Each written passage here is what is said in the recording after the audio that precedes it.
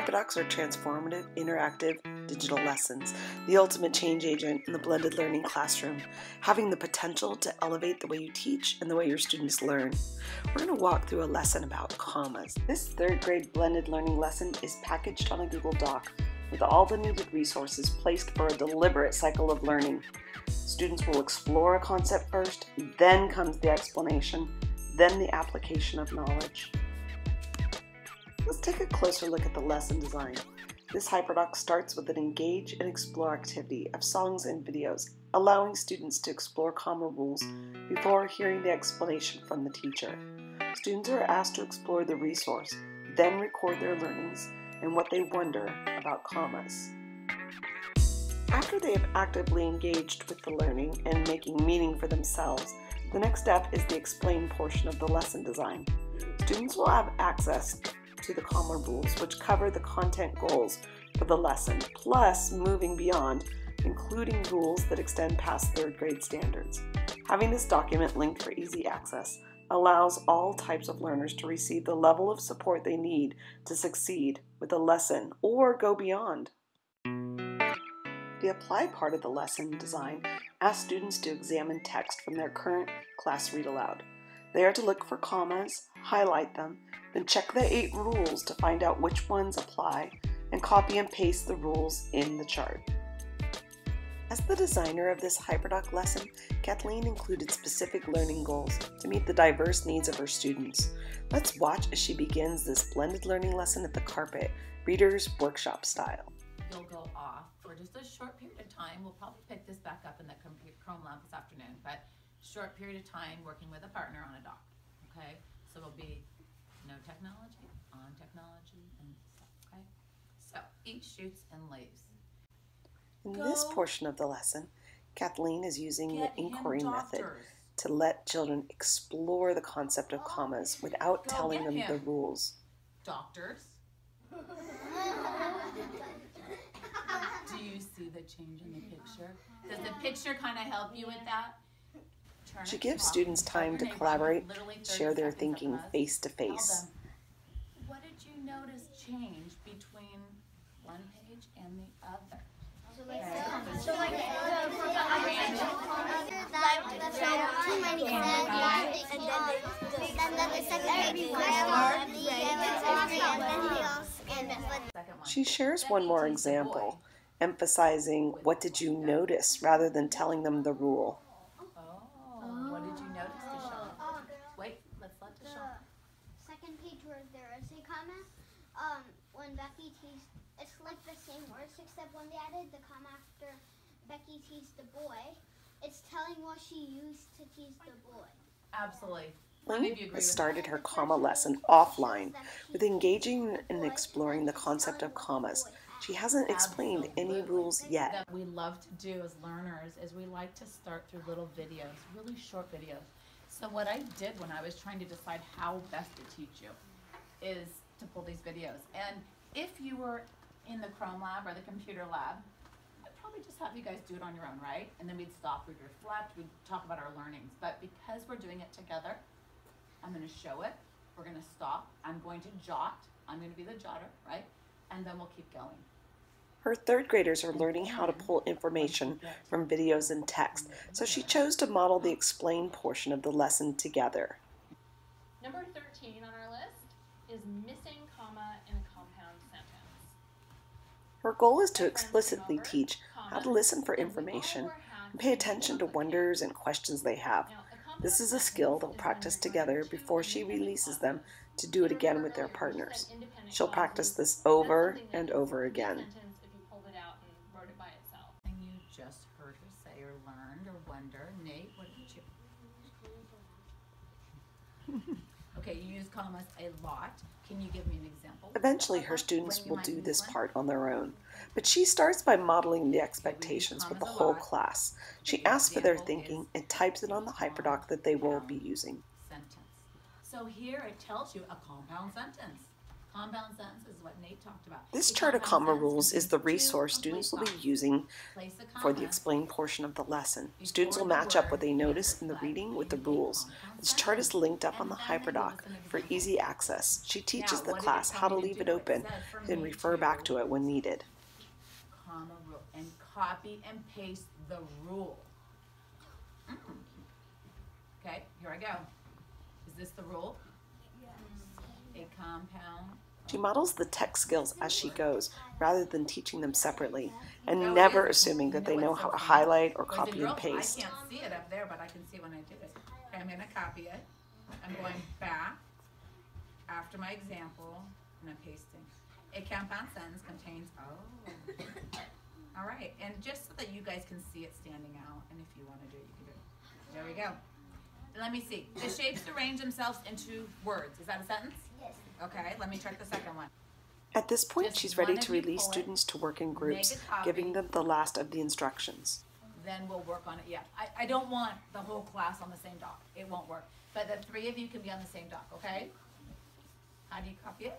Let's go up here, make a copy, rename.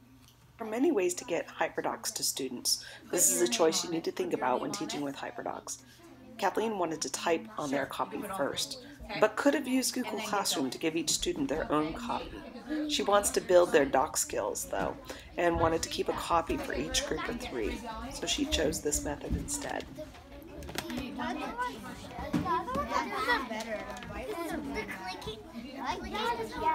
As students begin working in their groups of 3, we get a glimpse of their collaborative thinking through exploration on their HyperDoc. Mine is a Lamborghini. Love is ridiculous, but love is also wonderful and powerful and desperate. I made mine a Lamborghini for the princess. I know that. Yeah. Do you want to bold it maybe? Yeah, I think we should be. Yeah. So good. Let's look for more commas. No, we need to highlight it. That's a comma. That's a comma.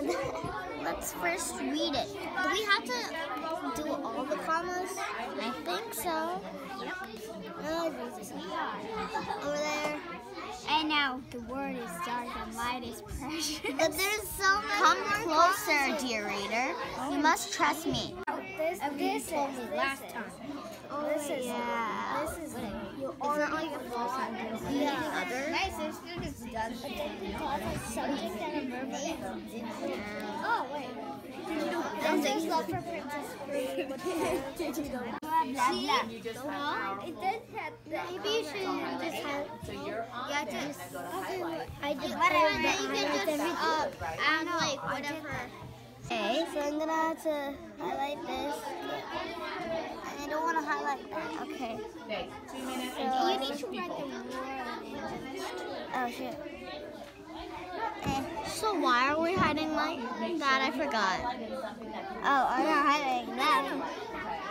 So why are we hiding like that? I forgot. There's 2 in 1. So let's go over here. Oh, wrong one. Yeah, that is the one he sees. Oh, that's the other one. Yeah. This is the apply portion of the lesson. Students are able to work together to show what they know about the comma rules for the examples on the HyperDoc. All the tools they need to complete this lesson are packaged on the HyperDoc to help the learning process go smoothly. There we go. By allowing her students to explore the content and apply their learning without the lecture, Kathleen is freed from the front of the classroom to work with small groups. She can pull her students who are learning English, nudge her students who are easily getting the concept, and support those who need extra help. That is the best learning right there, right, Alex? When you bring it to attention to your group saying, I'm not sure about this, because remember, when we're done with this piece, I might give you another 10 minutes together in the Chrome Lab, but you're on your own. So please, when you have a question, speak up to your group, because that's where the learning happens, okay? Kathleen uses All this right, mid-workshop third person, interruption to computer, emphasize and reteach 3 good minutes, collaboration go. within the groups, encouraging higher levels of critical thinking and metacognition. The routines in this classroom enable this lesson to go smoothly. From the switching of partners to the cleanup process, everyone knows their role before coming back to the carpet for the final reflection, a crucial piece to this HyperDoc that can be done online or offline. What did you like about this activity? Roma, what did you like about it? Students were asked to reflect on what they liked, what they learned, and what challenged their learning. This metacognition practice will help them build the skills that they'll use when learning with HyperDocs more independently in the coming days. Is that what you're saying? Okay. What did you like about this, Udita? So the hard part about it was knowing what kind of comma, This time gives Kathleen the opportunity to realign their understanding, formatively assess the many skills they practice, and it also provides immediate feedback, highlighting their successes. with the comma, and I read all of those, and I thought which one seemed similar. Yeah. So you used the comma rule as your reference as you kind of went back and forth. Did you toggle back and forth and back and forth? It takes a lot, doesn't it? Yes. Okay, last one. Deshaun? When I made a mistake, my group helped me, so I also had a big learning because I really didn't know. I didn't know that there are different ways you can use a comma. So I think I heard what you say was that you liked working with your group because when there was something that you thought it was and someone was there to say, I'm not, to question it in a respectful way, and you're like, oh, now I get it, right? Because I think as third graders, we know a few different comma things, don't we? Yeah. But I gave you 8 different comma things. Since this was the first day students were experiencing this HyperDoc, Kathleen chose to do the reflection offline. She went back to the doc later, and students were allowed to do it online. This allowed every student a voice. This lesson was 1 hour, but did continue on for part 2 and 3 over the next few days. For part 2, students were challenged with finding more commas while reading their library books. They took pictures of the sentences and used the app Sketch to annotate the punctuation. They next then uploaded the images to a shared doc with a chart that required them to sort their comma pictures under the correct comma rule.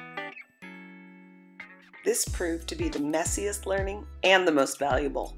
Since it was a shared Google Doc, Kathleen was able to pull the class together to debate the placement of the images, adjust misplaced ones, and extend the depth of knowledge by inspiring kids to wonder why some columns were empty while others were full. This led to students questioning if there is a difference between nonfiction text and fiction when it comes to comma usage. Going through these experiences created a very successful sticky learning experience, one that kids remembered long after the lesson, as Kathleen saw the transfer to the correct usage of commas in their writing pieces. And finally, part 3 of the HyperDoc.